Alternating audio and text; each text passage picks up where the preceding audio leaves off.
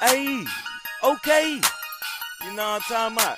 And we rocking like that. You know what I'm talking about? Real G man, Boulder Crest Shawty, Texaco Shawty, Sun Valley Shawty, man. Born me the Bushy Club. You know what I'm talking about? Rocking like that. Cut off striking all the way from Texaco like What, that. you ain't know?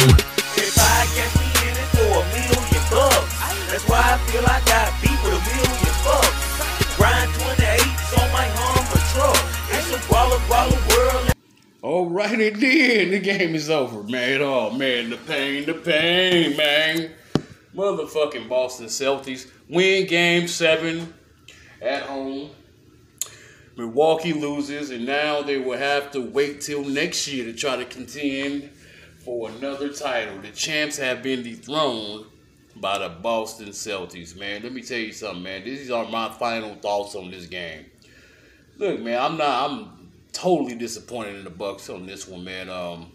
They shot themselves out of the game. They couldn't buy a basket, shoot long range unnecessary shots. Brook Lopez started out well, did not play big at all. Couldn't find me anywhere underneath the boards to get rebounds. I mean, he just laid a fucking egg. And I don't know how the fuck Giannis missed like 6 goddamn finger rolls in a row. I mean, and a part of their defensive strategy was to let them shoot. They've been shooting the shit out of us for the past 3 games.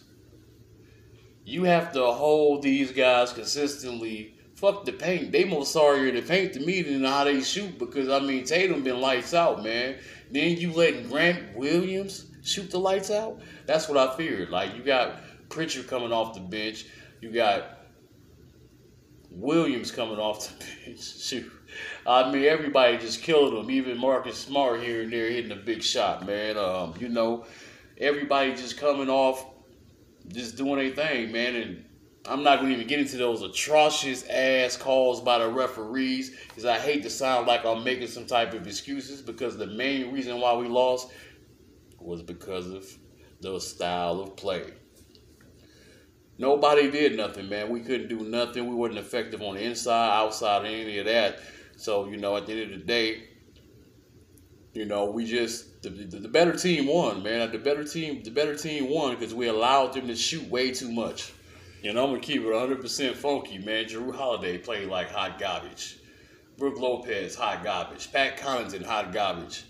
You know what I mean? That ain't no knock on them. But even Bobby couldn't come through for us in this game. Nobody could buy a basket, man. But look, man, I'm going to tell you something.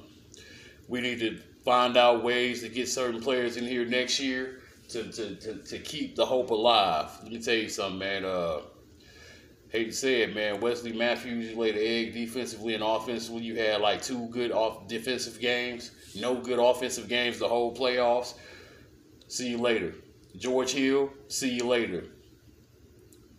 Man, who else?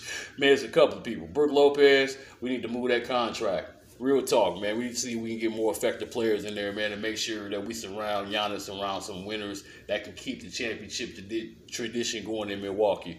They pretty much made everybody look right that was going against the Milwaukee Bucks. That's my final thoughts. Next year, there's always next year. I'm out, man. Peace.